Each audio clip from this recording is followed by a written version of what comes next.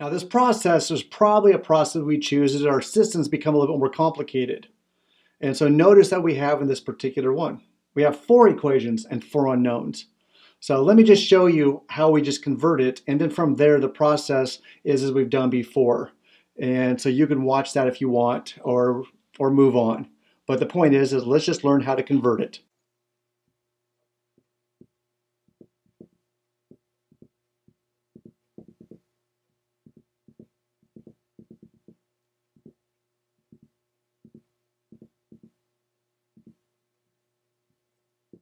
All right, so for one mistake, I put equal signs rather than a bar through there.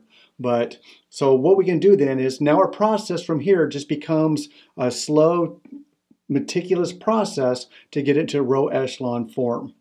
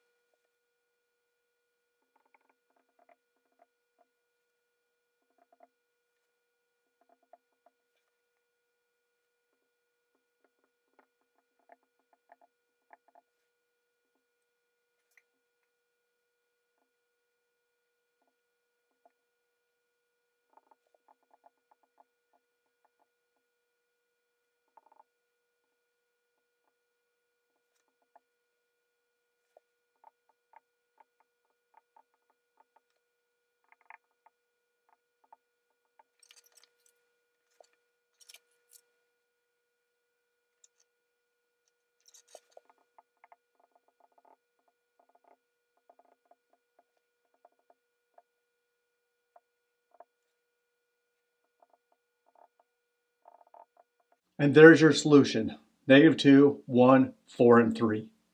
Thanks for watching.